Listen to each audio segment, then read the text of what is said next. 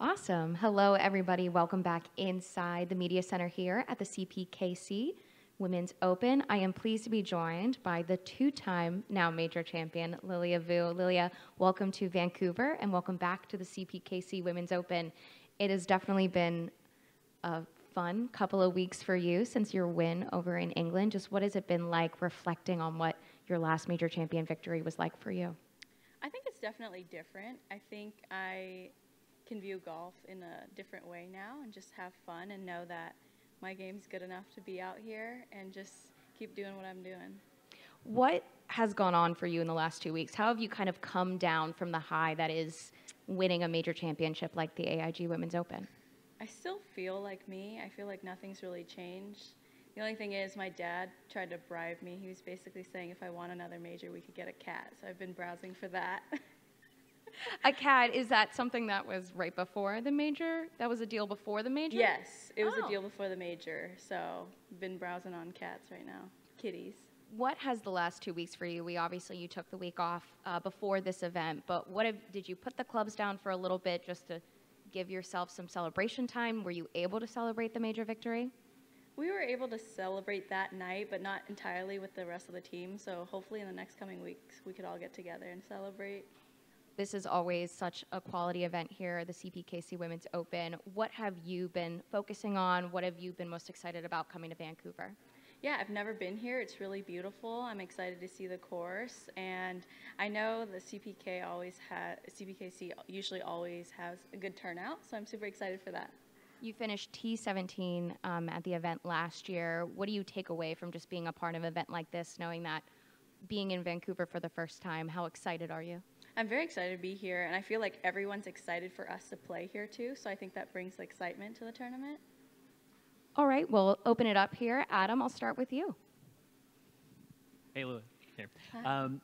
You're number one in the world. Have you allowed yourself to realize that you are number one in the world in terms of just like, my play has got me to this point and I deserve to be the top ranked golfer on the planet? I don't know if I'll ever feel like I deserve that, but I know that I put in a lot of work, and I found that my game works best when I'm having fun and just doing my thing and not thinking too much about it and just playing one shot at a time and knowing that I can win. You talked about kind of putting in the work, and I think at the AIG Women's Open, you talked about, kind of that midsummer stretch maybe didn't go the way you wanted with the back-to-back missed cuts at the other majors. Was it kind of a mental thing or maybe a physical thing that you did to kind of turn things around after that midsummer stretch? I would say that's mentally. I think it's 100% mental because I came into my last 3-week stretch with a different mindset of just playing my game and trying to be in contention. John? Hey, John Chidley-Hill from the Canadian Press. Welcome back to Canada. Thank you. What you have to do to continue your momentum into this tournament? Just do the same thing. Don't change anything. I feel like once you get up top, I feel like people either put a lot of pressure on themselves or try to change the entire thing, but I'm just going to keep it the same way. When you say keep it the same way, do you mean just like in terms of your day-to-day approach, like your activities off the course in terms of exercise and stretching, or what does that look like? Just doing the exact same thing. No need to just overdo it on the practice. No need to take the gas off the pedal too. So just feel like I'm not number one in the world and just keep playing the same way I did before. We'll go in the back. What kind of things have changed for you off the course in terms of opportunities that have come your way that might not have been there before you were a double major winner? Yeah, I mean, it's definitely been different, right? I won my first 2 events without any sponsorships. There's a lot of opportunities now, but I have my team that can handle that for me. It's definitely been really cool, though, and it's nice to see that. I know we talked a little bit about kind of mentally. I know Adam talked about kind of being number one in the world and how you mentally have to, not think about that when you're going out. What do you do to kind of stay in the present and stay the same Lilia week after week after week? I mean, it's still a learning process. I've never been in this position, but I really think if I just keep everything the same way, I'll turn out okay. And I have a really great team around me, so they're there to humble me at any moment. So. Have you leaned on anyone for any type of advice coming out of, a two-time major champion? Have you leaned on any other players or any kind of past players for any advice, handling everything that comes from this?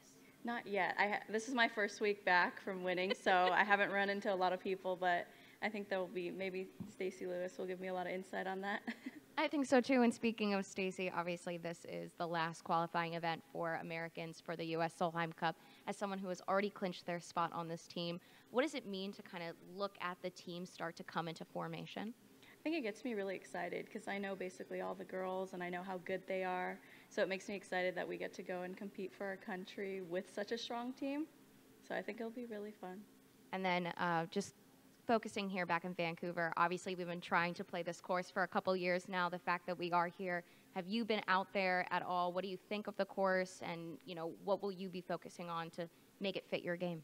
Yeah, I heard, I'm seeing the course later today, but I've heard that the course is playing tough and really demanding off the tee, and the greens are going to be firm. So I think it's going to set up a nice challenge for us. Absolutely. Any other questions here? I think that will do it. Thank you for coming through, Lilia. Thank you.